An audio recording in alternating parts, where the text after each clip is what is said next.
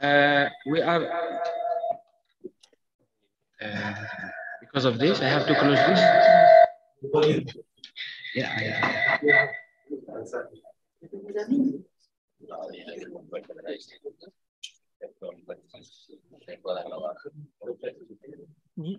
Assalamu alaikum wa rahmatullahi wa barakatuh. We will be starting shortly, inshallah.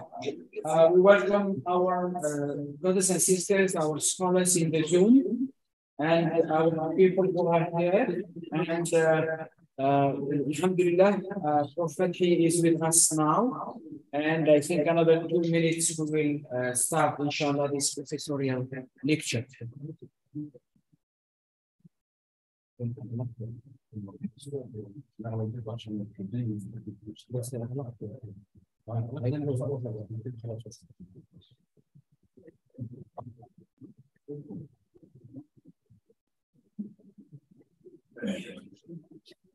Okay.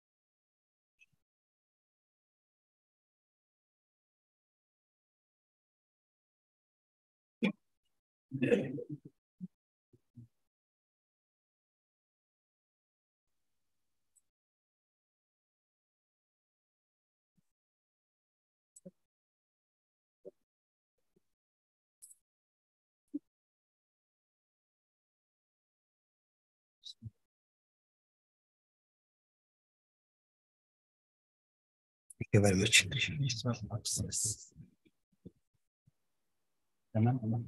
بسم الله الرحمن الرحيم. الحمد لله رب العالمين، والصلاة والسلام على سيدنا محمد وعلى آله وأصحابه ومن تبعهم بإحسان.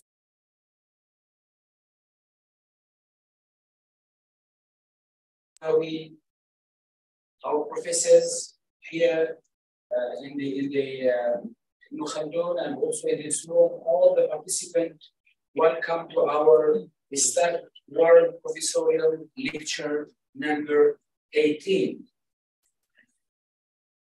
Professor Dr. FATHI MALKAWI, Professor Dr. Fawzan, Dr. Ahmed Rafi'i, Deputy Director General, Ministry of Education, Dr. Amin Semin, former Director General of Ministry of Education, who is forming us in the Zoom, all our professors and doctors, postgraduate students, lecturers, and participants from all parts of the world who are following us in the Zoom, and those who are with us here in Istac. Welcome to the 18th Istac-World Professorial Lecture, inviting Professor FATHI MALKAWI to deliver a lecture on epistemological integration, handling the obstacles. Brothers and sisters, we have started this series of professorial lectures around 1 year and 5 months ago. During this period, 17 world professorial lectures were delivered by scholars, intellectuals, experts, even one prime minister, the former prime minister of Japan, Shinzo Abe, has delivered one lecture under this platform of Istac. Brothers and sisters, this platform is meant to enrich the intellectual discourse and to bring scholars, ulama, intellectuals, students, researchers together to think about various very serious issues facing not only the Ummah today, but the world at large, brothers and sisters. Today, we invited Professor FATHI MALKAWI to deliver a lecture in one of the most pressing issues and topics of interest and merit to the Muslim Ummah, which is the topic of integration of knowledge, which comes within the framework of the bigger framework of the project of Islamization of knowledge, and then comes integration of knowledge in order to move the Islamic worldview from theory into a social context. So, brothers and sisters, in this context, this lecture of Prof. FATHI MALKAWI, inshallah, will address issues and topics in this area of epistemology and integration. And I think it's a very great opportunity for us here to go into an intellectual discussion, debate with Prof. MALKAWI. I think, if I may say, that he is currently, or not say, maybe the one of the great scholars specializing in integration of knowledge in the Islamic world today, brothers and sisters. Now, before I give the mic to Prof. FATHI, I would like just to give you a brief account of the background of Professor FATHI. Brothers and sisters, Professor FATHI is a Jordanian educator and university professor, born in 1943. He obtained PhD in science, education, and philosophy of science, Michigan State University, USA, 1984. MA in education psychology, the University of Jordan, 1978. Advanced Diploma in Science, University of Reading, UK, 1972. BE in Chemistry and Geology, Damascus University, 1966. Worked in the Ministry of Education and at Yarmouk University in Jordan for about 30 years. He joined International Institute of Islamic Thought in 1987 as part-time academic advisor, then as full-time in its headquarters in Washington. Since 1969, held positions of executive director, director of research, regional director, editor of the American Journal of Islamic Social Sciences in English, and editor-in-chief of the Islamic Journal of Knowledge in Arabic. He is now a senior researcher at IIIT, a member of the Jordan Academy of Arabic Language since 2006, lectured widely on various topics of Islamic education and thought in about 35 countries in the Asia, Africa, Europe, and the United States regions. Among his latest published books, Classical Foundations of the Islamic Education of Thought, co-authored with Dr. Bradley Cook, published by Brigham Young University, USA, 2010 in English. Epistemological Integration, Essentials of Islamic Methodology, IIIT 2012 in Arabic and in English, 2014, and it's coming soon in Turkish language. Intellectual Building, Concept, Importance, and Intellectual Maps, January 2015. Mapping Intellectual Building and the Construction of Thought and Reason, 2020 in English. The Islamic Educational Heritage, the state of its research, glimpses of its development, and extracts from its texts and schools, 2017. Contemporary Islamic Educational Thought, 2020. Intellectual, if I continue like this, and by Maghrib. Sisters, I call upon Professor FATHI to start his lecture.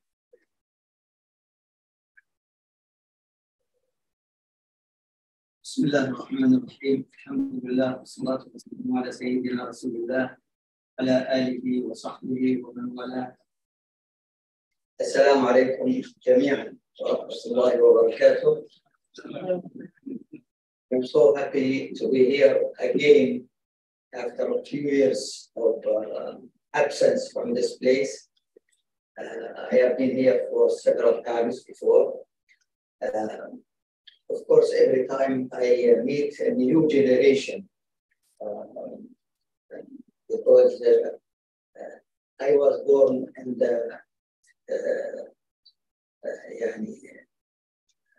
first part of that century. So a little bit, I'm seeing new youth in this place, including this young person. And of course, this young Professor Walid, I'm happy to be here. I see you here again, HASAN, the honorable guest here. So thank you very much for attending and for your concern of being here to attend this. اللهم علمنا ما ينفعنا وانفعنا بما علمتنا وزدنا علما.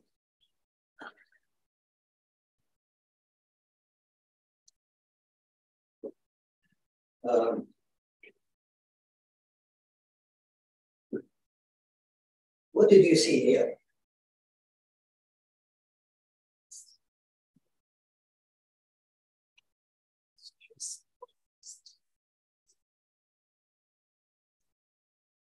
Of course, if you remember, the title of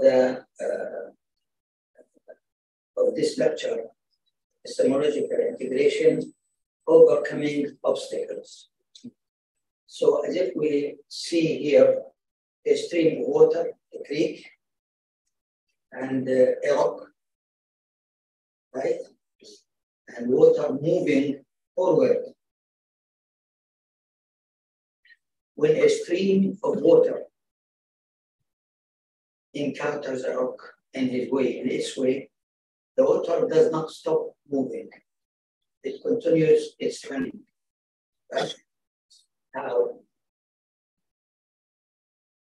At first, the water runs along the sides of the rock, causing some oil erosion on its both sides. With some time, some water penetrates the soil under the rock. The rock begins to descend little by little. With some more time, the water runs and submerges the rock and passes over it. Right? I think we see this all the time in our life. So this is one way to have some lesson of the physical ayat of this world. This is what we see. But what we see are always lessons for us to learn from. So whenever we encounter an obstacle, there should be a way. Okay. Epistemological integration of knowledge. IOK, integration of knowledge. We used to say IOK, Islamization of knowledge. But some friends here would use IOK, capital letters, as Islamization of knowledge, and I, small o, K, like for integration of knowledge. Now, I stick with IOK, Islamization of knowledge. Why this kind of project was developed within the civilizational aspiration of the Muslim Ummah. Islamization or Islamic civilization has flourished for centuries. Everyone knows that. But this kind of flourishment followed by centuries of decline, caused by blind faith, literalism, and dogmatism. And the result was illiteracy, ignorance, and superstitions. At the same time, Europe was advancing based on critical mindedness, liberalism, and rationalism. And the result was knowledge, science, and industry. So we see now again, knowledge deficit. IOK, Islamization of knowledge, was a reform and renewal intellectual project to bridge the gap and care for this knowledge deficit.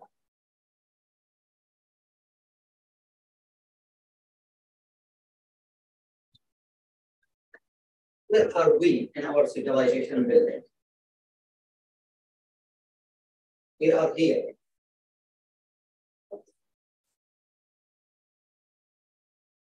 This is the present time. Any present time, any time, there will be actual needs, influences, and opportunities, challenges. But all these aspects of the present contemporary things are product of history. So we should look at the history, because the history is where we.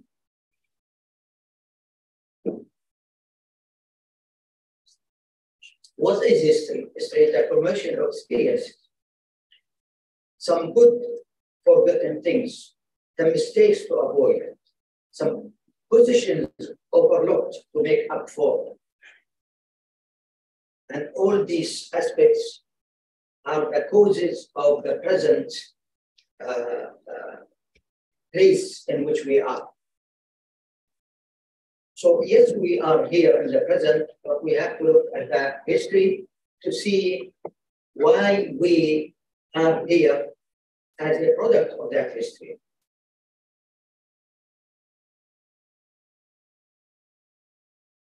But we are here not to look back, but to look forward.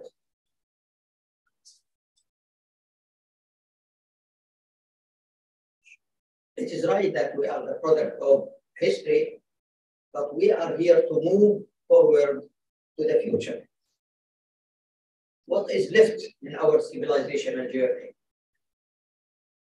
Of course, we have to build on available experiences, but we have to create new opportunities also in order to advance into new frontiers.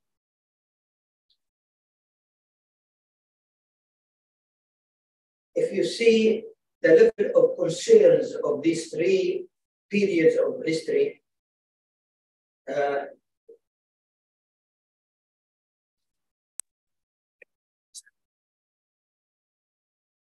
okay.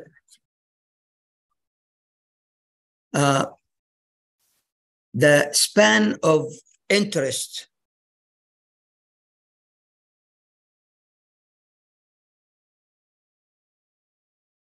you see the difference. In the past, we have a little concern. At the present, we have to think greatly and long time about it, but not to stay in the present, but to move. So the concerns of the future is our concern, not the history, not even the present situation.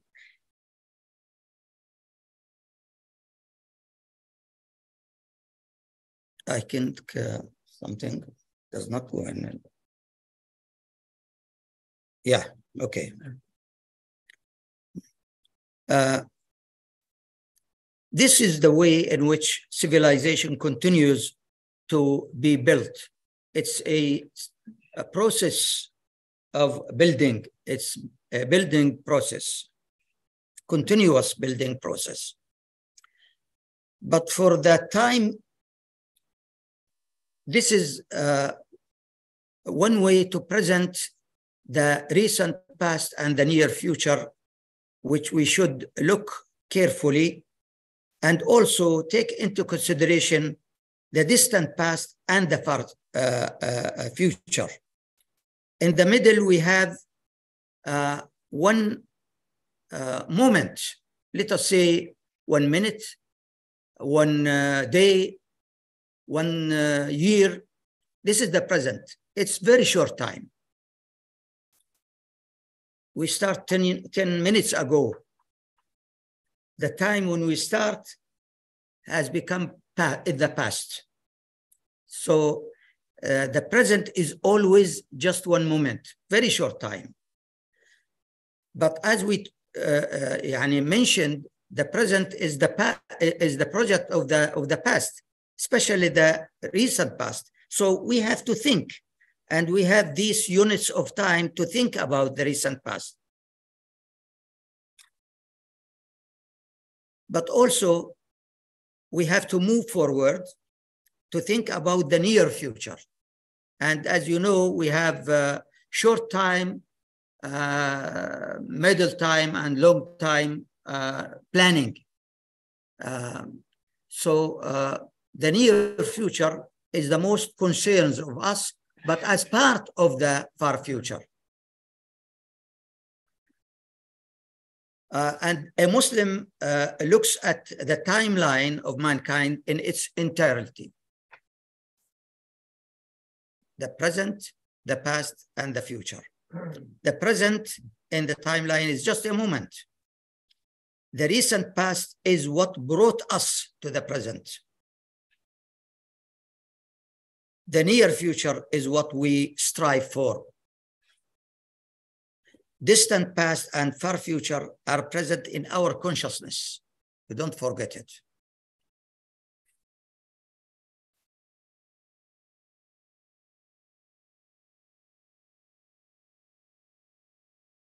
We have some educational experiences on integration of knowledge in various places of the world.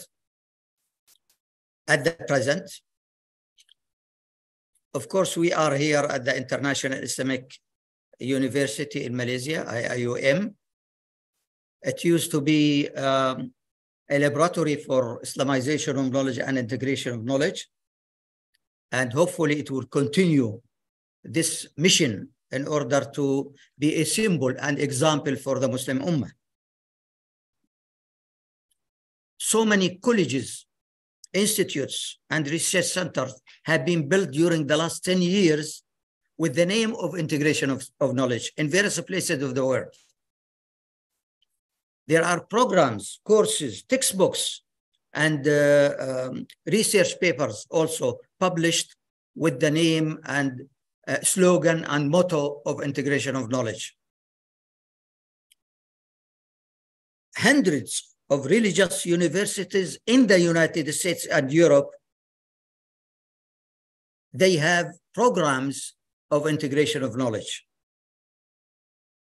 If you Google this integration of knowledge, you will see, for example, Catholic University in the USA, to find a list of 253 universities where they have programs of integration of knowledge. 253 universities in the United States and Canada that have programs of integration of knowledge. Basically, religious aspects of integration of knowledge.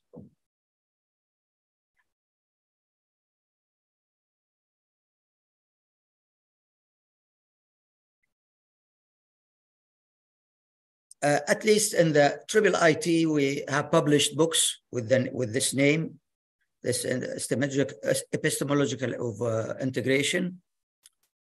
We have conducted conferences on epistemological integration.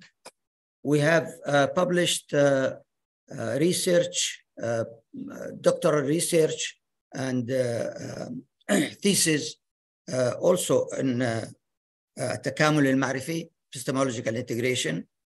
We have textbooks now, we have conferences, we have dissertations, training courses, lectures, university courses, university program, and institution. The latest institution, I think a few months ago, was in Georgia, Islamization of Integration of Knowledge Institute, IKI.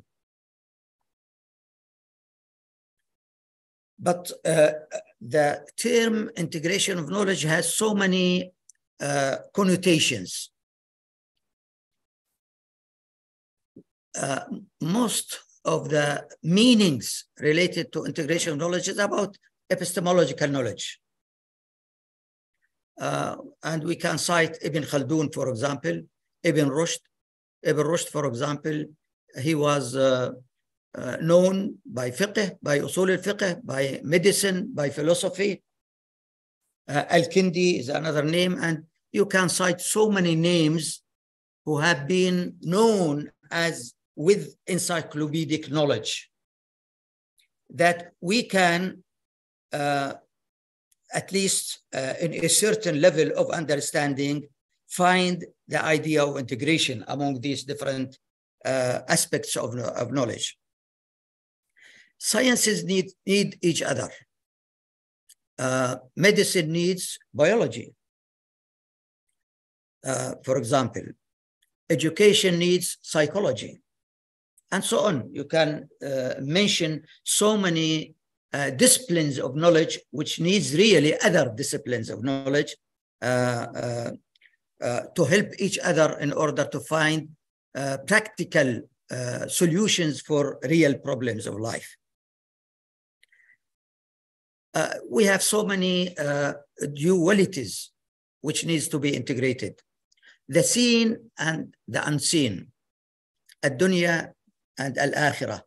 And you can name so many duals and so many of these terms in modern sciences. In engineering, you find integration systems, right? In calculus, interdisciplinarity is one of the main themes in most university courses now. There are so many courses with this kind of interdisciplinarity. Like a topic of research should be studied not under one discipline, but with the structure of knowledge from different disciplines. In education, curriculum education, or integrated curriculum education, even in الأدب العربي والأدب عموما criticism في supplication and complementation. Okay. Integration among nations, integration among generation in each nation, right? Now, these are different meanings of integration, but what is the meaning of integration that we are interested in now in this lecture or in this university? Islamization of knowledge, integration of knowledge, IOK. Each has its own focus and relevance. Both are related to each other. Both became mottos for IIIT and IIUM. Islamization of knowledge, the terminology, has been a watchword with a lot of criticism from within and from without. Islamization of knowledge has been a term phrase to entice and stimulate the Muslim mind. To entice and stimulate the Muslim mind. It became motto of cultural and intellectual reforms to lead other reforms. Muslim Ummah has so many problems, political, economic, and so on and so forth. But the intellectual problem might be a way to deal with other problems, because with politics you need political thought, with economics you need political thought, etc. The concept faced criticism from within Islamic circles and from outside. Islamization of knowledge became a title on the contemporary Islamic intellectual reform project. Some institutions have used other titles and mottos to denote the same concept. And sometimes it is the idea of using or not using the word Islamization. For example, we don't need to say Islamization, let us say harmonization. Okay, I think Kamali, Professor Kamali, Hashim Kamali, let's say in Arabic, تطبيع المعرفة, يعني normalization, adoption, adaptation, many names, but the idea of these alternatives is not to use Islamization because it has some kind of sensitivity, at least after 9/11.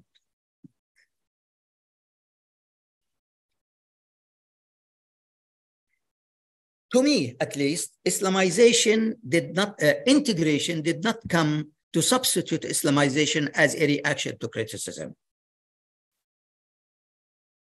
Integration is a description of the modus operandi of the Muslim mind as it should be. The way in which the Muslim mind works as it should be. That's integration. It's a methodology. And you see, whatever you read methodology, ology at the end, it's a science of something. So methodology is the science of methods by which to acquire knowledge from sources. By means, for purposes. So it's a process. Methodology, it's a process of acquiring knowledge from sources, by means, for purposes.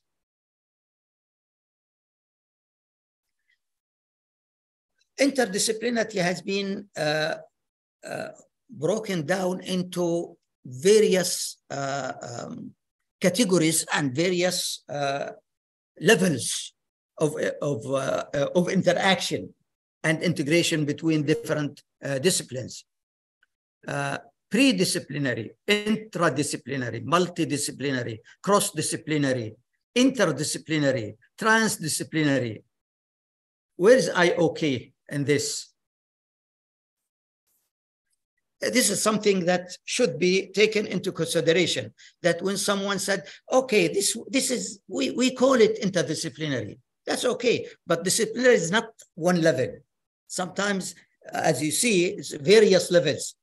When you combine two disciplines together, the idea of intersection between them sometimes has various ways in which they interact and intersects. There are, the literature about disciplinarity is so much, you can find it in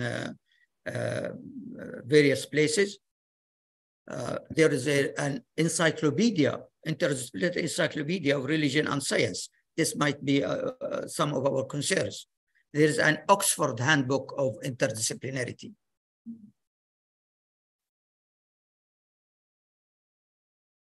Okay, so integration of knowledge. It's a methodology of using certain sources and means of knowledge. It's a process to combine ideas, build connections, and develop cohesive, meaningful structure of knowledge about an issue, a problem, a question, or a phenomenon. Okay, integration of knowledge also comes sometimes with unity of knowledge. Are they the same? Are they different? my understanding is that the two terms belong to each other, belong to the same semantic field. Affirming one does not deny the other. Both are important, each in its relevant context. Using one or the other is a matter of the context in which we use it. Unity is about relationship at the ontological level. So it's a more theoretical concept. Integration is about relationship at the epistemological level. It's more in the practical and educational. Unity of knowledge is the foundation for its integration.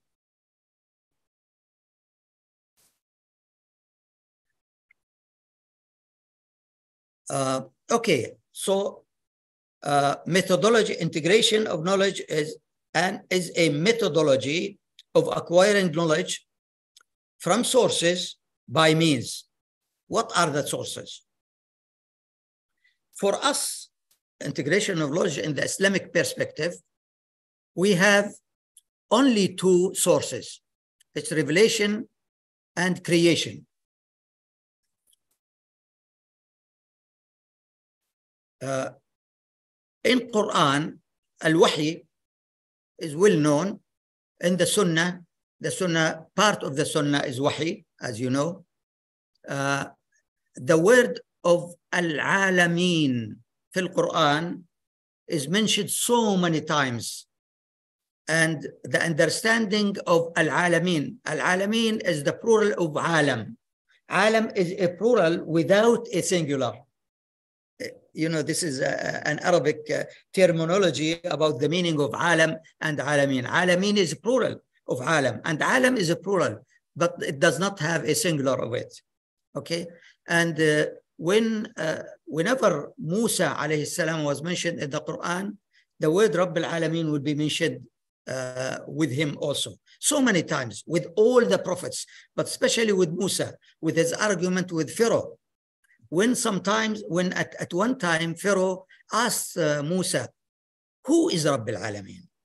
Yani, you are talking so much about Rabb al-Alameen. Who is Rabb al-Alameen? He answered three questions. Three answers. Rabbu samawati wal ardi wa ma baynahuma. So al-Alameen, those universal or physical universe, okay, is part of Alameen. Then he did not like this kind of answer. He answered another, Rabbukum wa Rabbu abaikum al-Alameen. So it's the physical world and it's the societal world, the social world, civilizations, nations, languages, etc. And psychological world. So these are three different words. And al-Alamun or al-Alameen fil Quran has all these different aspects of al-Alameen. That's why I prefer al-Alameen ورؤية العالم طيب instead of الرؤية الكلية or رؤية universe, for example, etc. And this is the creation. All this is the creation. Okay, that's the sources. What about the means? We have only two means also. We have our reason and we have our senses. I challenged in many instances, professors like you to come out with a third mean. Whenever you come, another or any other means will be part of senses or part of reason. It will not be separate of one of them, of any one of them. But as you see in the sources, you have interrelationship with these between them, and the same thing with the means also. But how to acquire knowledge by these means? You see that you have to apply your senses with revelation. And you have to apply your reasons with the words. And you see, you have senses and words related to the revelation and the words at the same time. So this is what I call epistemological integration model. This is the cover of my book, Epistemological Integration. I think you have copies like over this here. And this is the brief of the book also. Okay, now acquiring knowledge, human acquired knowledge. And at the end, we are dealing with human knowledge, not with any other knowledge. Why humans acquire knowledge? Humans acquire knowledge from sources, by means, for purposes. What are these purposes? These purposes are the higher maqasid and value. What are they? التوحيد والتزكية العمران.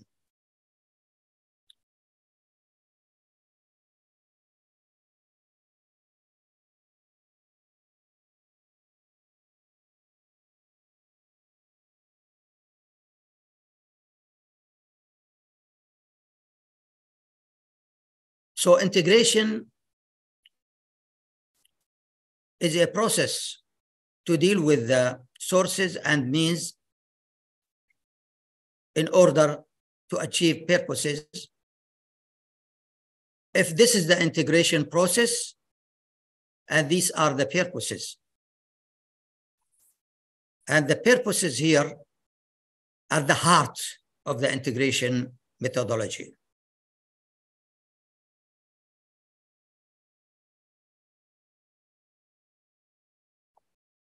This is one way to show it. Tawheed, Tazkiyah, and Umran. So integration of knowledge is the heart of maqasid.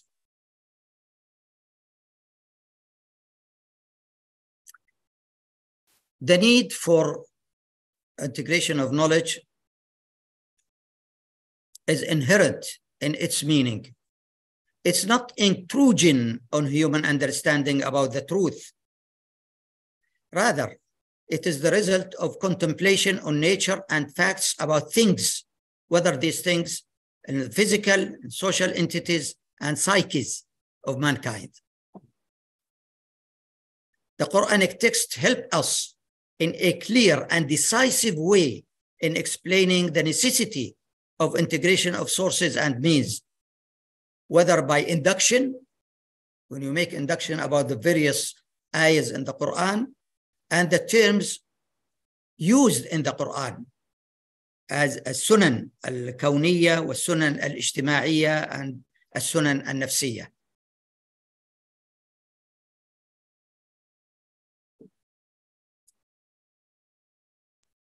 This is for the text, but for the Islamic heritage is full of references of integration. For example, you see Kalimatullah, words of Allah, which is revelation, and the works of Allah, Allah's works, which is the creation. And we see also in the literature and the Islamic heritage, al-ayat al-manzura wal-ayat al-mastura, the written book and the visible book. Of course, many of the heritage textbook written by famous Muslims, Ibn Rushd, for example, فصل المقال بين الشريعة والحكمة من اتصال أو انفصال. Okay. ابن تيمية درء المقاصد درء التعارض بين العقل والنقل, wording of contradictions. Ibn al-Qayyim mentioned this الجمع بين القراءتين, قراءة الآيات المسطورة والآيات المنظورة. This is various types of understanding of integration. So it is not something new. It's not a product of new civilization. It's not an addition to our Islamic heritage or addition. It is there in the text, it's there in heritage, and it is actual pressing issues of the time.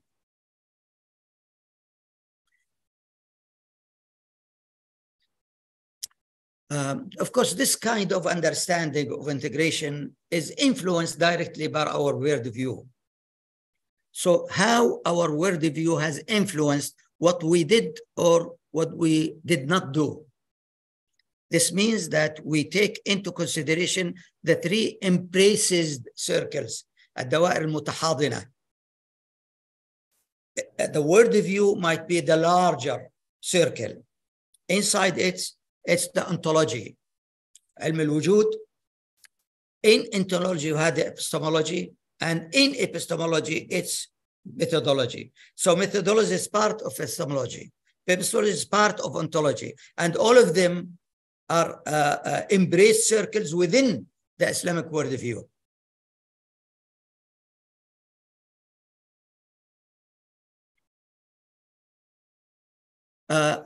Worldview is a term which used to be composing the answers of certain questions. Even with the Christian literature, you find the worldview citing these questions also, the 7 questions. What are the 7 questions? The first question is about the creator. Is there a creator or not? That's a question about worldview. If you believe in a creator, that's one worldview. If you don't, that's another worldview. Okay, there's a question about the creation. And there is a question about human being. What is the purpose of the presence of a human being in this world? And the most important thing about the human being is his ability to acquire knowledge. So these are the answers of 4 questions related to the worldview. There are other questions also, but we don't want to deal with them now. Some of them related to dunya and akhirah, whether there is another life. Some of them will be about al-khair and the shar, and the death also. All these things are okay. Now, epistemological integration is something related to epistemology. Well, that epistemology is how a human being acquire knowledge, how a human being integrate this knowledge. So integration of knowledge is a frame of reference to Islamic methodology. Integration of knowledge is a frame of reference for Islamic methodology. What is Islamic methodology? Why is Islamic methodology? Islamic methodology is the way in which the Muslim mind deals with these 4 aspects. How does the Muslim mind deal with text, the Quran and the Sunnah? A certain methodology. With Islamic heritage, a certain methodology. With present contemporary human experiences, there's also an Islamic way to deal with the contemporary knowledge of our time in various disciplines, in science, in technology, in history, in philosophy, etc. But also the Muslim mind deals with the realities of the world as they are and as they should be. So this is the domains, various domains in which the Muslim mind has to practice acquiring knowledge, testing knowledge, and applying knowledge.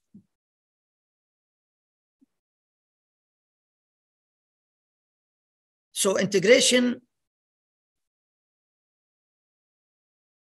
between their two readings, the creation and revelation, الكتاب المنظور, الكتاب المسطور, reading the word with L or reading the word without L, the work. And it's a combined reading. You read both of them. Borders of human knowledge.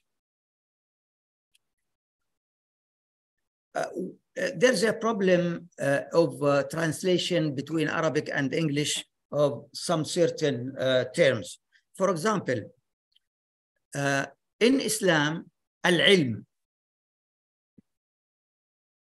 al-ma'rifah, al-irfan.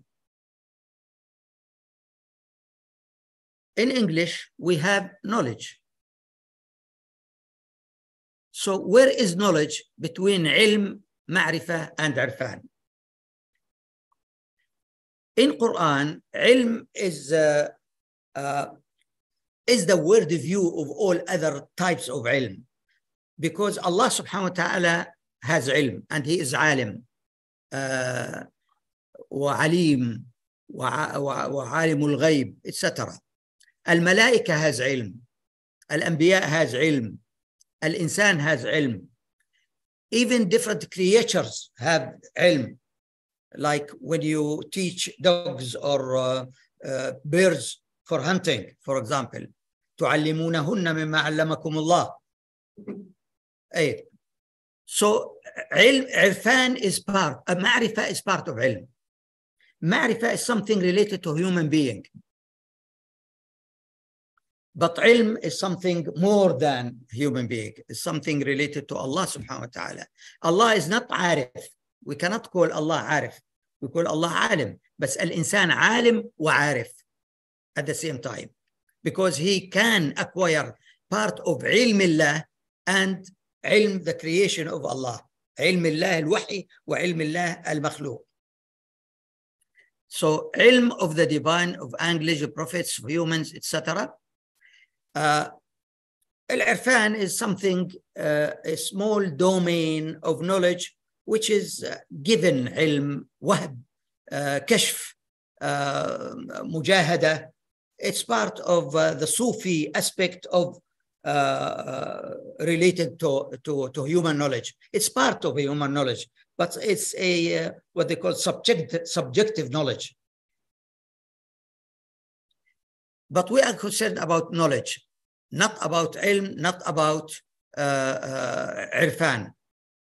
Knowledge in this English word is part of ilm, and this is what we have the concern of its integration in human knowledge.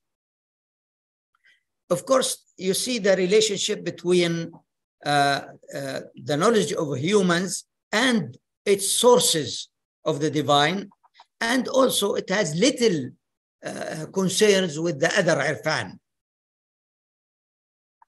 But human knowledge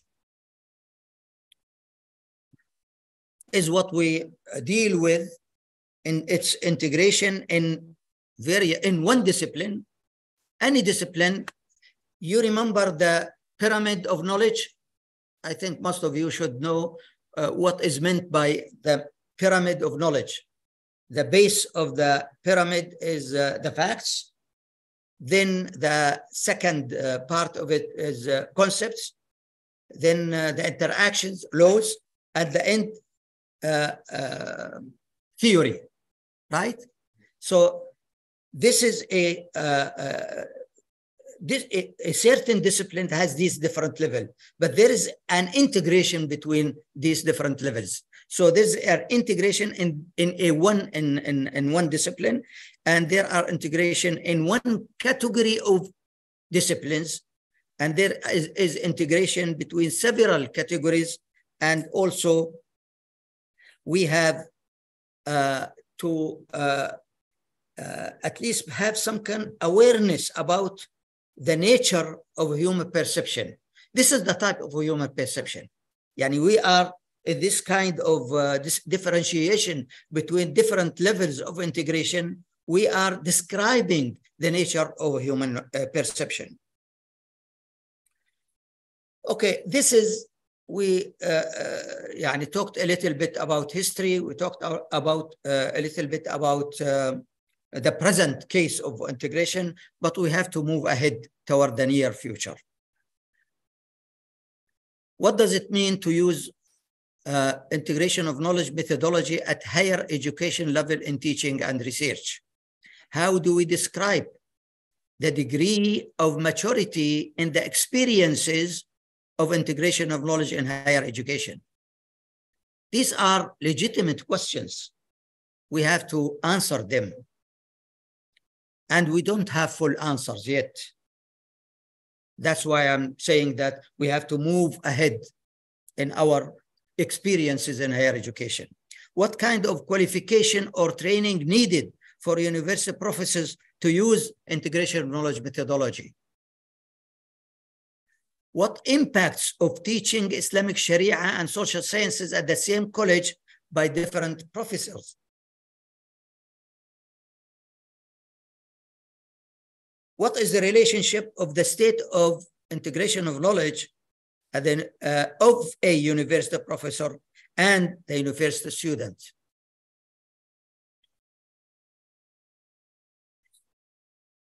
If we need to teach students to integrate knowledge, how about university professor himself or herself?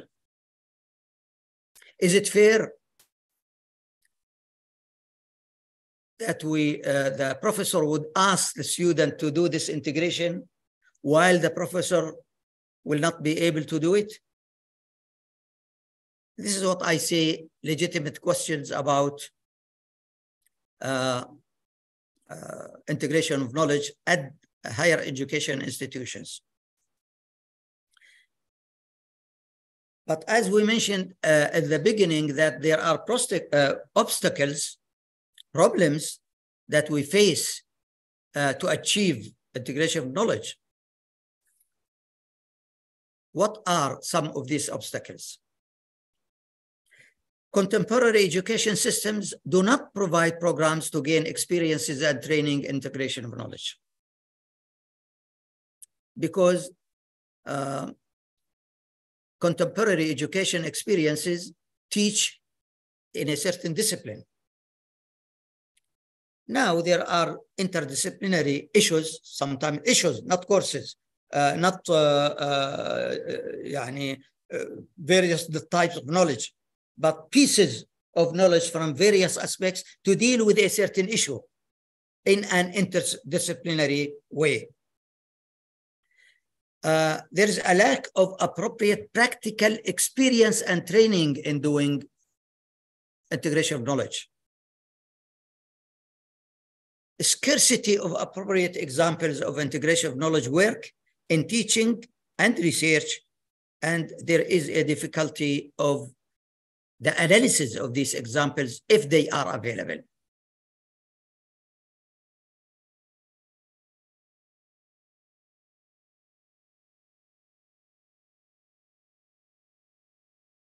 I think yesterday some of the professors have mentioned that professors are under so much pressure that they cannot do something added to their load. They are already overloaded. So if you add on them that they have to do this and that, so there is a need to add efforts in order to do the required integration of knowledge. Added effort required for integration. And this will lead professor to focus on research and teaching needed for promotion.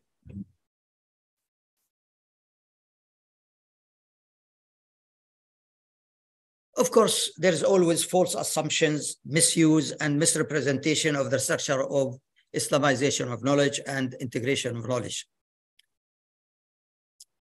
These are 5 obstacles of achieving integration of knowledge that we have to overcome.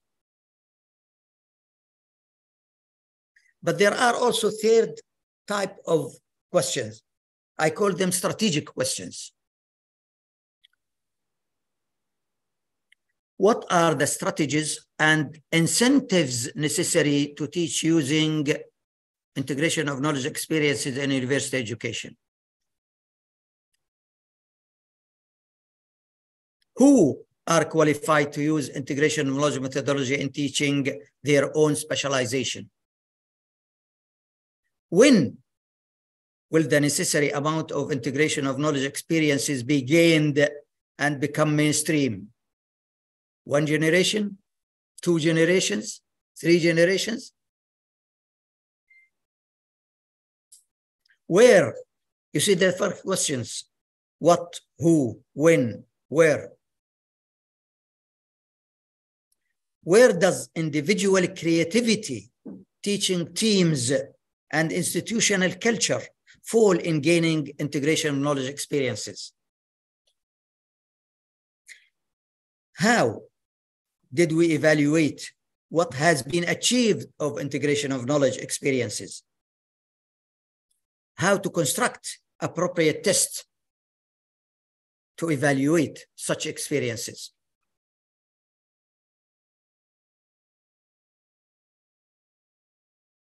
Moving ahead from much talking about integration of knowledge to more doing integration of knowledge in higher education. That's what we need now. Most needed and urgent. A manual of integration of knowledge for teaching and for research. The main purpose is to move from talking about IOK to doing IOK.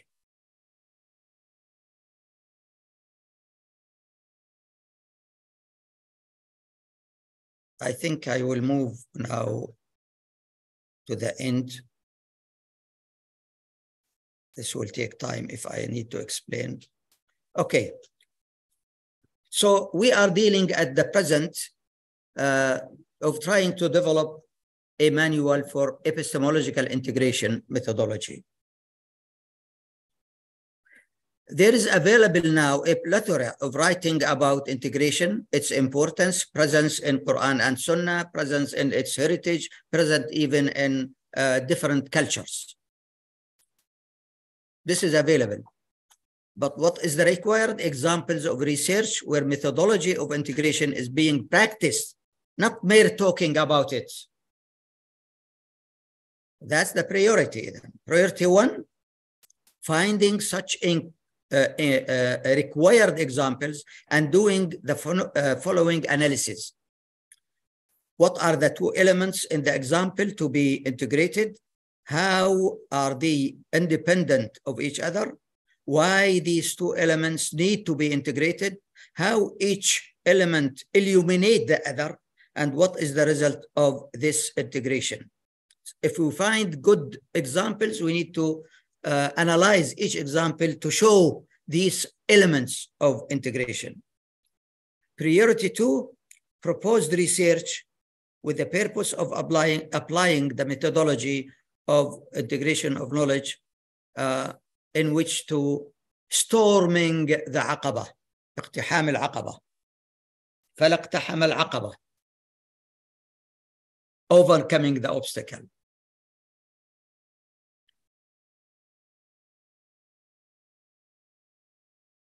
These are the 5 elements of analysis. These are the 5 chapters of the manual, which is proposed to be developed. And Alhamdulillahi Rabbil Alameen.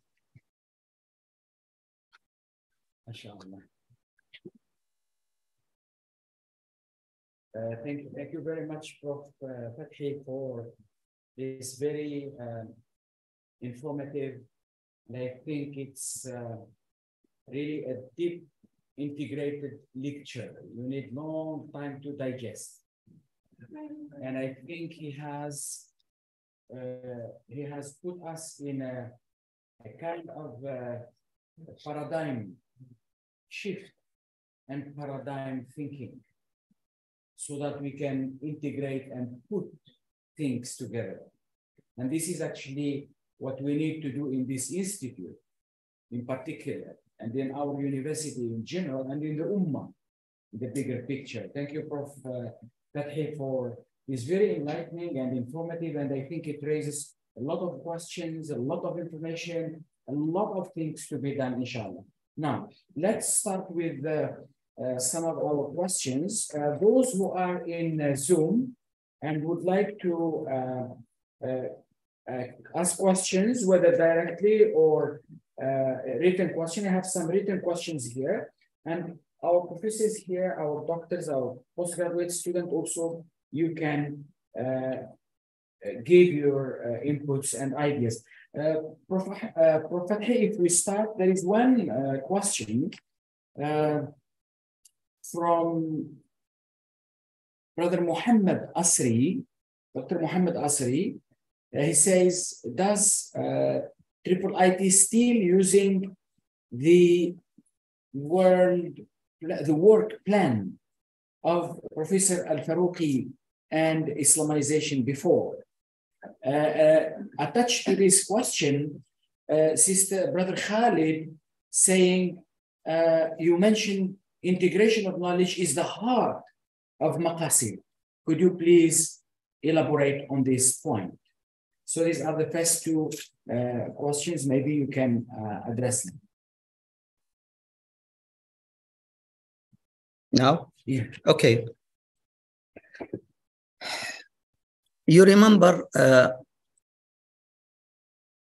the first work published under Islamization knowledge was the work of Al-Faruqi, when he mentioned at least the experience of what was going on into the 60s and 70s.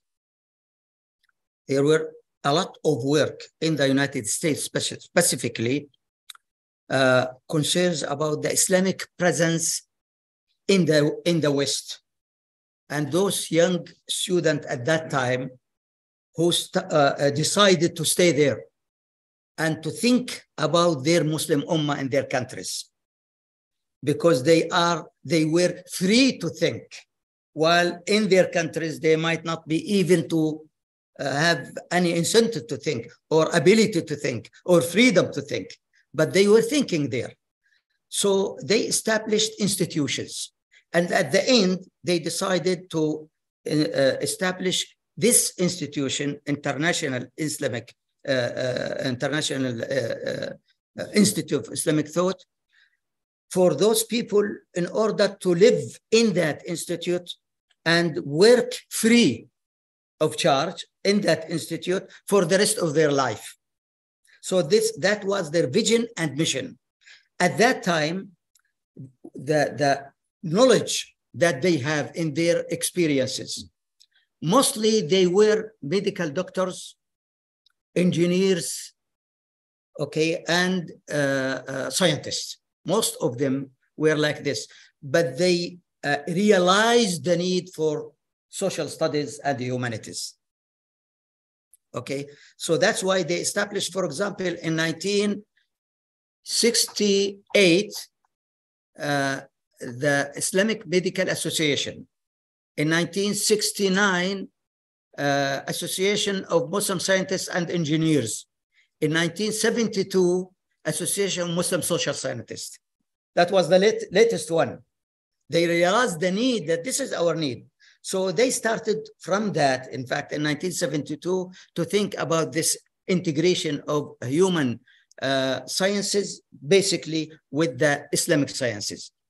Of course, the experience of Al-Faruqi himself was something reflected in his ideas. He was trained in philosophy in American University of Beirut. Then he went to America, also continued his studies in philosophy, in Western philosophy, okay? And he was a professor at universities, and he realized that he is, yes, he is Palestinian, yes, he is an Arab, yes, he is a Muslim, but he is American now. But as a professor, he is not qualified to have these Palestinian, Arabic, Islamic identity. So he went back to Cairo and spent 4 years learning Islamic things, Islamic fiqh, Islamic hadith, Islamic aqidah, went back to America more qualified, and he proved that he was one of the best qualified professors at the American academia. So he forced himself, in fact, and everything accepted him as an authority in Islam and social sciences. That's why many Orientalists would deal with him and ask him to write certain pieces of work from his own worldview to explain how he, Al-Faruqi, would understand others. So at that time, the things that the 12 procedures of integration was something, is not something that you have to this, then this, and you have all this together at the same time. It's not a process which you start with something to go to the other. If you do that, you will finish your life without doing anything. That's what of the misunderstanding of what Al-Faruqi has mentioned. So, but in order to be qualified to do that, you have to have your Islamic background, and you have to master your specialization at the same time. Okay, so what you need of your Islamic background, you have to continue, you have to complete it. What you have in need in your specialization, you have to be to complete it, to be at the best level of knowledge like others, or best than others, or better than others. That's the idea, that those who are going to do the integration and the Islamization should be well qualified in Islamic side and in the contemporary knowledge. That's the whole idea. So it's not something that procedures which you will not move from one another to from one level to another at the end of your life. That's some of the misunderstanding. That's why later writings about Islamization of knowledge was more simple, just to make sure that everyone who is trying to do Islamization should have at least these two legs, okay? Contemporary knowledge and Islamic knowledge. And contemporary Islamic knowledge does not mean that you have PhD in Islamic aqidah and fiqh and hadith and Quran and everything. But what is needed from Quran, what is needed from hadith, what is needed of aqidah for that specific specialization of yours. And that's easier than thinking about acquiring everything about Islam. For example, if you ask a certain very well-versed professor now about distributing earth, inheritance, he will not do it. He will go, okay, go to Ra'id because he's specialized at this. He will make the calculation in 2 minutes. A kind of specialization, like medical, medicine, in the medical profession. There are specialization, etc. So that's but you are qualified in your sociology, psychology. You have to be at the level of any other professor at the university. So this is kind of, you acquire the knowledge needed for you, and you acquire the Islamic knowledge needed for you. Thank you, Prof. Fathi. I would like to acknowledge the presence of Prof. Osman Bakar, Prof. Osnani, Prof. Oslina, and Prof. Galia, and the rest of the scholars who are on the Zoom over there. I think Professor Osman would like to say a few words of wisdom. We go to Prof. Osman, and then we come back to our professors in the room here. Go ahead, Prof. Assalamualaikum warahmatullahi wabarakatuh. Thank you, Professor Mahdis. Assalamualaikum, Professor MALKAWI. Nice to see you again. No, thank you very much for your lecture, because you offer so many food for thought that I think will be very good for the audience, and of course the larger public. I think if I just go to the questions you pose, just simply pose the question, there's already a lot of things that need to be, to be done. But I just want to bring up this point. You, for example, you bring the example of Professor Ismail Faruqi with regard to Islamization and integration. He was also my teacher at Stanford, for many, many years. But when we talk about integration of knowledge, we forgot one thing. We forgot one thing, and therefore we missed that point from Professor Ismail Faruqi. It's not just simply collecting data or what needs to be integrated, not needs to be Islamized. But what about the nature of the integrating mind that is going to do the integration work? And that's if we forget that. You mentioned the Palestinian, yeah, you mentioned professor as a philosopher. This is not given much attention. Professor Ismail Faruqi was a philosopher. His philosophical mind is important to do the work on integration of knowledge. I think this is where we Muslims today, we have neglected, marginalized philosophy. I'm not equating philosophy with the falsafa of the peripatetic philosophers. I'm talking the more general idea of philosophy, that it is a form of knowledge which is present in every discipline. Those who are doing education, there is what we call philosophy of education. There is sociology, is philosophy of society, anthropology. And so, if you look at Madina, half the work is doing the foundation, the metaphysics, cosmology, psychology. That's the basis of his political science, his social sciences. Yeah, I just want to go back to that. In other words, because we have neglected what we call philosophy, especially as discussed, as expanded in Islamic and the tradition of Islamic tradition, philosophy is to be found in usul, philosophy of law is to be found in all the other disciplines as well. So I think that's what Professor Faruqi had.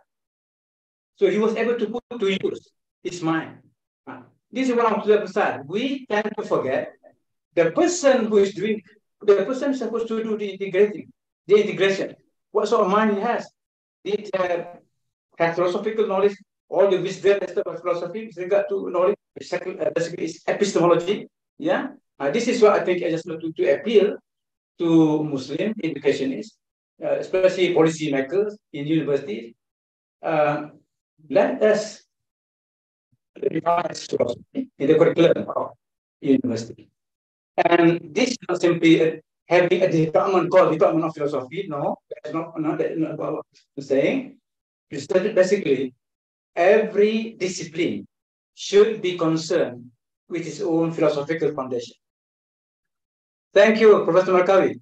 It's your comment. Yeah, thank you, Prof. I think it's more like a comment, stressing the importance of philosophical thinking and philosophy, and moving from philosophical to policy making and all this. And I think reaffirming a few things, especially about Faruqi. Faruqi himself is a great philosopher. In that sense, that's why he is able to think that way. Maybe we take one question. One question from here, Prof. Imtiaz Yusuf.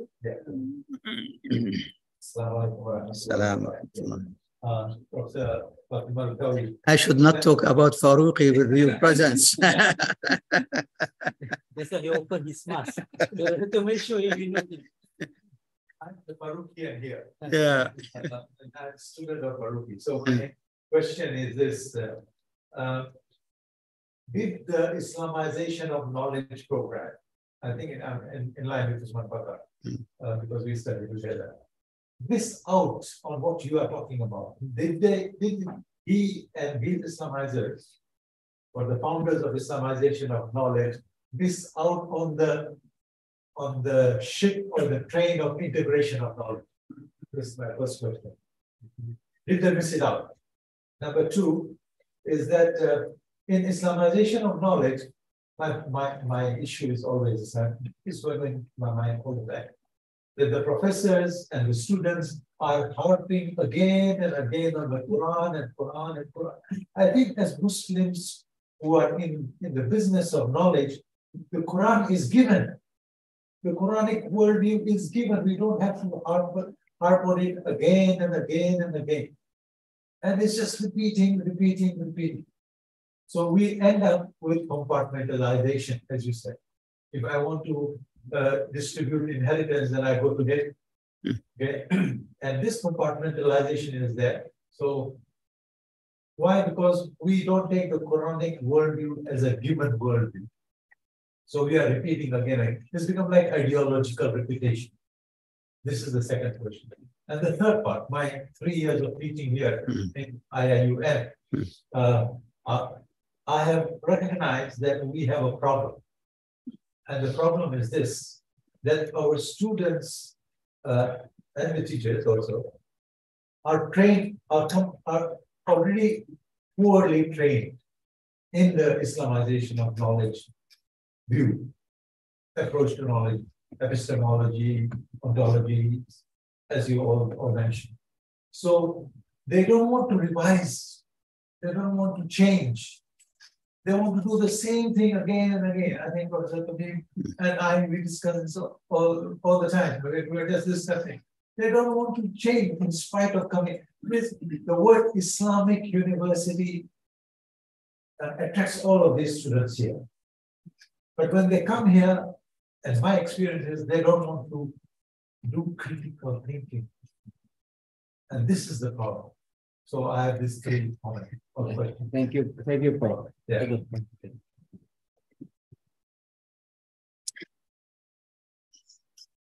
You see, we live in a real world where a few things have to be at least present in our hand, at least to make sure that others will feel at ease with what we say. I don't want to go to the idea of the rational way of putting the Islamization and Islam, Islamic University, Islamic Hospital, Islamic whatever. This is something has been perhaps a necessity in the 70s and 80s. And it was okay at that time, the Sahwa Islamiyya, Islamic awakening, and so on and so forth. Later on, it becomes a burden to make these titles of Islamic. And we realized that sometimes it became a burden on us. But that's the reality, that we have Islamic universities now. Islamic universities before 90s were just Kulliyat Sharia, like Al-Azhar or some other places, Al-Zaytuna, Al-Qarawiyin, teaching Islamic Sharia, fiqh, hadith, Quran, and so on and so forth. But the idea of Islamic universities after 1977 was to establish a university with an Islamic methodology, Islamic thinking, Islamic worldview, where you teach sociology, psychology, medicine, engineering at the same university. So you have now Muslim scientists, Muslim engineering, Muslim medical professionals, etc. That was the idea, is to combine the Islamic identity, the Islamic background with the professional aspects of contemporary knowledge. That was one of the necessities of the time. That always in a certain time, sometimes you feel under a pressure of using certain terminology. Later on, you realize that this terminology became a burden on you. That I think this what has happened in the so-called Islamic University and Islamization of knowledge and whatever Islamic things. For example, we have in Jordan, you have also in Kuala Lumpur Islamic Hospital. It was built up at the same way in Jordan. a poor man would come to the hospital because it is Islamic hospital. So he feels that he should be treated without paying because it is Islamic. So Islamic became something, what the charitable things. So this kind of link between the realities of people, the way people think, and so this is a problem really about that. That's why sometimes you need to say that I am not coming from somewhere else. I'm coming from the Quran and Sunnah. Look at the Quran. There is something in the Quran in that. There is something in the Islamic heritage. Okay. Sometimes you need to do that in a practical situation. I just one example. I'm sorry if I was teaching chemistry. I'm trained as a chemist, teaching chemistry. So when I teach, for example, chemical bonds, the bonds between atoms. Okay, we have electrical bond, we have hydrogen bond. The hydrogen bond is very important because it links molecules of water, H2O, like S2O, like H2S, etc. It should be gas. Why it is water? Because there is a hydrogen bond which combined 7 molecules together, and they became more thaqil, more heavy. So it's move on each other, not apart from each other. So it is a liquid, it's not gas. Okay, why? Because of this. And because of this, the density of the water would when it become cold, it more it become more condensed. Okay, until it reach 4 degrees. Less than 4 degrees, it's the change. It's something happened that instead of being heavy, it being light. So when it freezes, it come out at the level. So for this, all life in seas still continue. And because of this anomalies, it happened in this, the idea is sometimes you say, oh, you remember now where this ayah comes in, you can understand it now. وَجَعَلْنَا مِنَ الْمَاءِ كُلَّ شَيْءٍ حَيٍّ. It's something you need to do something like that in order to that the people will feel easy about it, but not at the intellectual level. This is something of the personal aspect. But the real need now is not to do that, because it is part of your Islamic personality, and you build it from you were to have this Islamic background. But in your intellectual aspects of life, as sociology, you have to be critical mindedness. You have to be at the level of any scientist in the world, and university should produce, you know, the history of university produce scientists, right? Not teachers, produce scientists. Now there's a lot of change, of course, at the university, because they produce workers to do this and that. But I feel that the idea of Islamization of knowledge is not something for the majority of people. It's for the selected, for nukhba, for the elite, in order to have a leadership positions. The main scientists of the world are very few.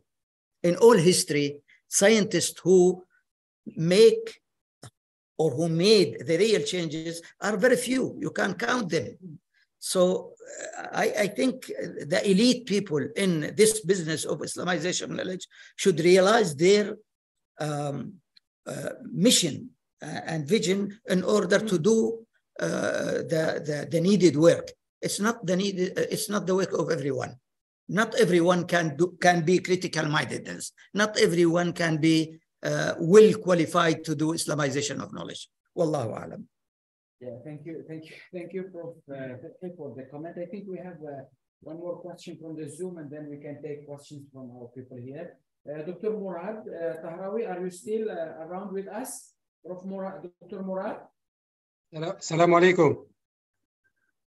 Go ahead, Dr. Murad, go ahead, yeah.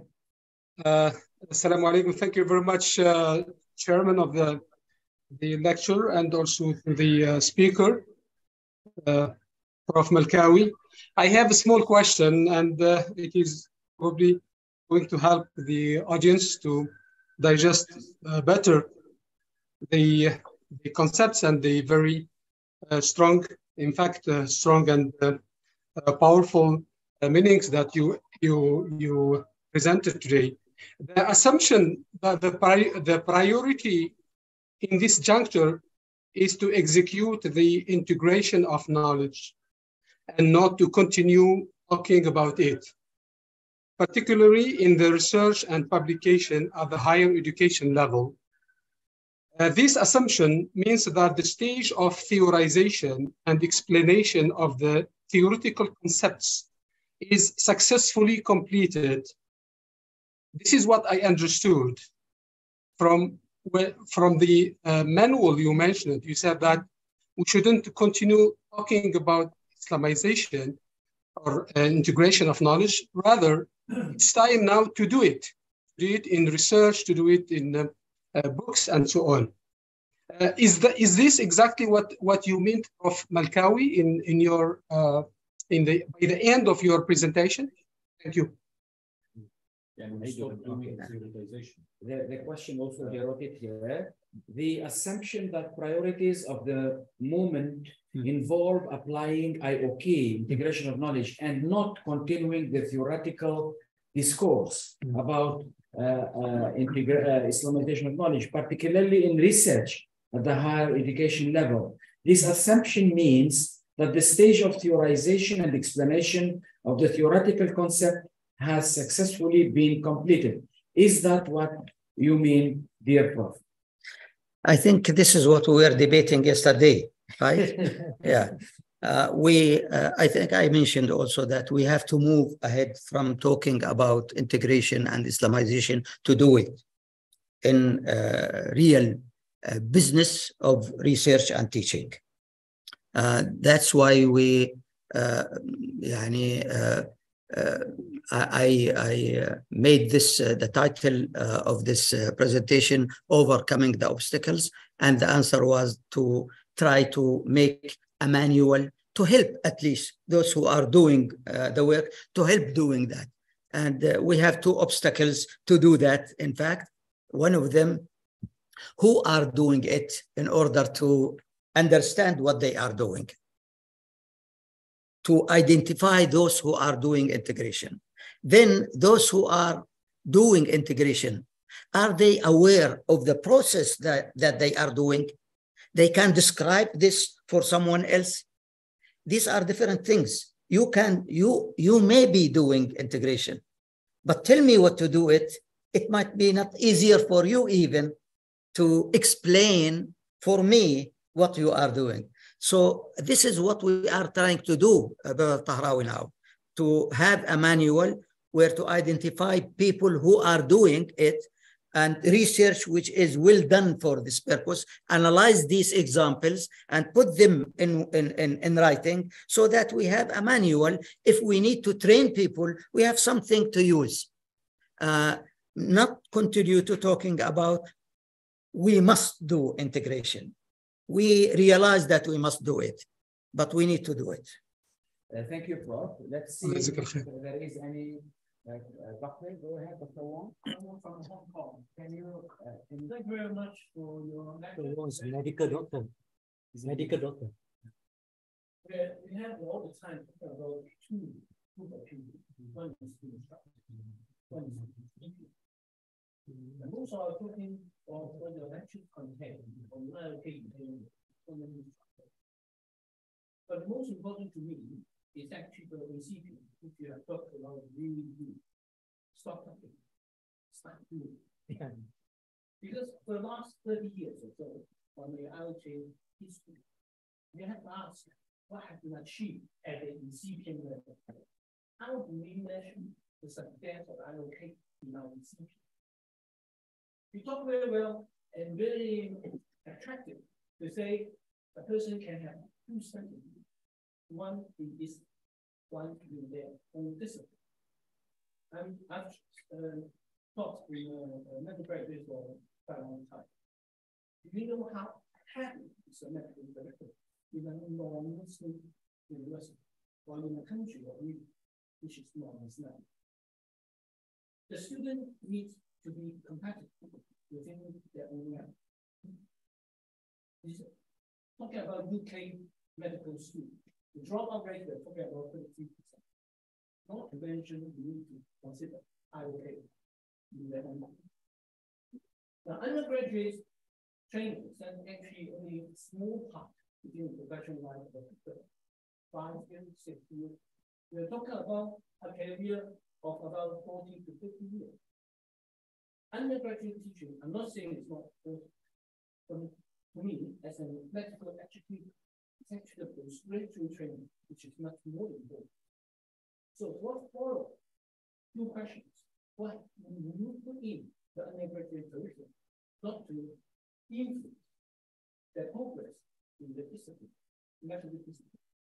Two, how to follow up their continuous training as IOK integration, whatever you're going to use, to nurture them to become not only as the doctor, not as an Islamic educator, but as a doctor to the patient who could him or she advise a treatment or his or own path using Islamic technique. I took a couple of people in Malaysia for a long time.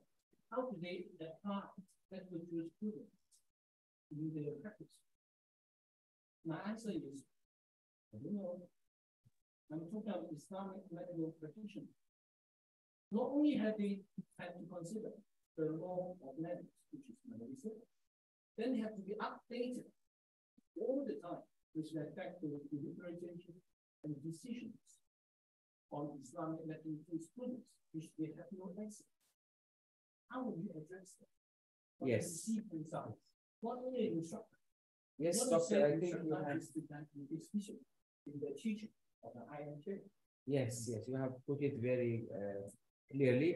Prophetly, our Dr. Wong from Hong Kong, and he came all the way from Hong Kong to do his master's in Islamic thought and civilization, and he's a medical doctor. That he has a mission in life. MashaAllah. So he was in fact asking about two, I think, important things here. How to train the lecture here, addressing maybe the instructor, the professors, the lectures, but what about the student, the people who are doing things now, and how do we train them to be expert in this, and how to follow up and make sure that that training gives actually fruits. And he relates to medical. How about medical jurisprudence, for example? How do we create those minds who are not only living in a Muslim context, but wherever they go, medical, they can actually relate themselves in the world. Yeah. Of course, training now in business, training is a business now. The training of trainers, trainer of trainer. It's a real need to have well-qualified individuals in every aspect who can master the mission that they are trying to give and achieve, and those qualified can train others. Training is always fellowship or follow up is part of training. Training is not just attend something and go away. Very important part of training is the follow up of training in order to make sure that those trained individuals might be also trainer of others, and things could spread. But they're always, they have gurus, they have the big heads, they have those so-called intellectual scientists who can create the ideas and build on that ideas in a practical way to spread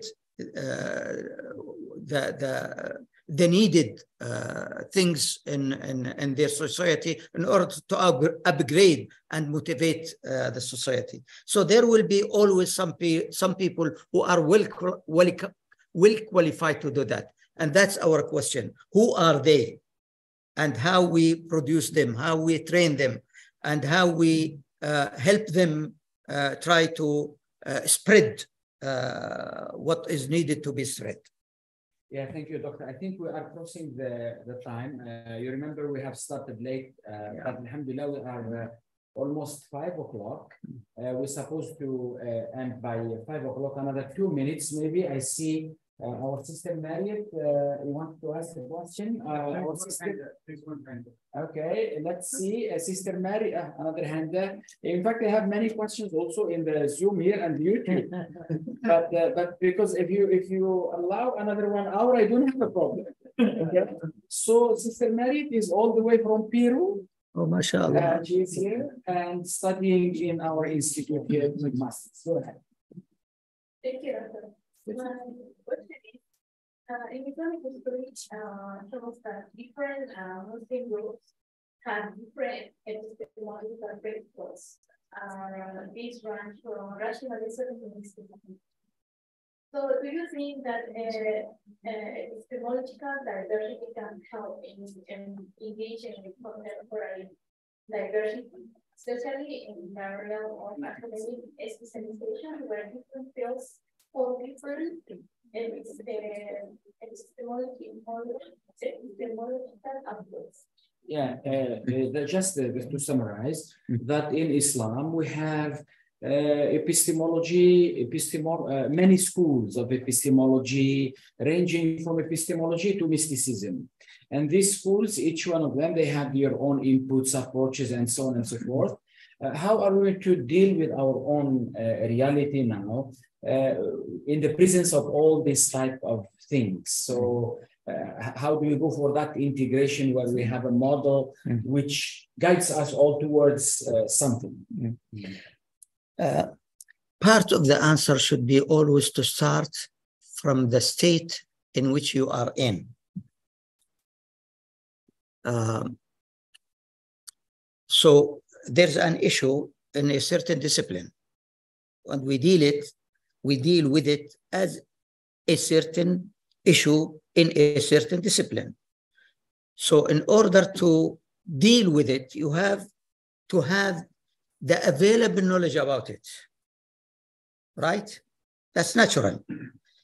If you don't have the full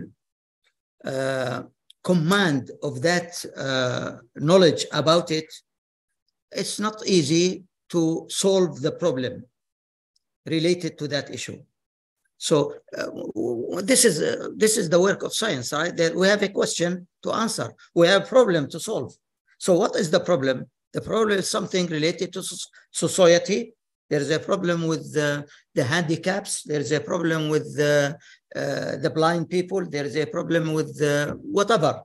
So what is the knowledge available at your time, not in your country, but in all the world? I mean, it's easy now for everyone to have the knowledge available even in various languages. It's easy to translate, easy to commission translator. It's easy to bring together what is available of that and see the experiences related it in various places and build on your thinking about how to do to answer the question. So you have to start not from a text which is written, whether Quran or Sunnah. You have to start with the issue at hand, okay?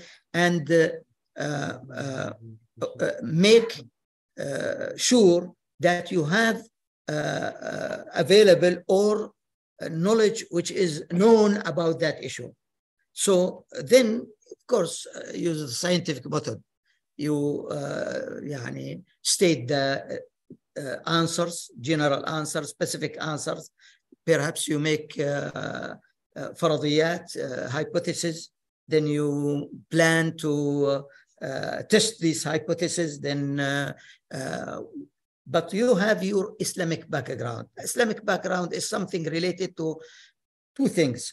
First, you put all this knowledge within your perspective, and you have values.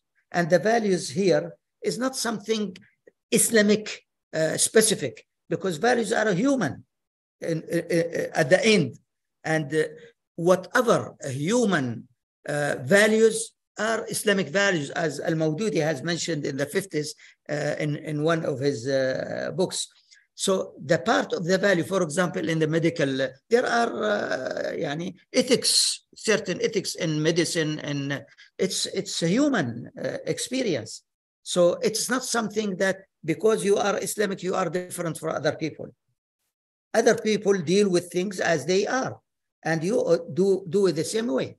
But you have your own personality. You have something to put, to add to that, and make sure that it is it fulfill the purposes.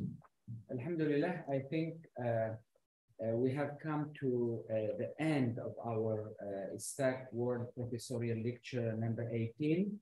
I have several questions in the Zoom here, and some other brothers who wanted to ask questions, please send them to me, and we will forward them to Prof.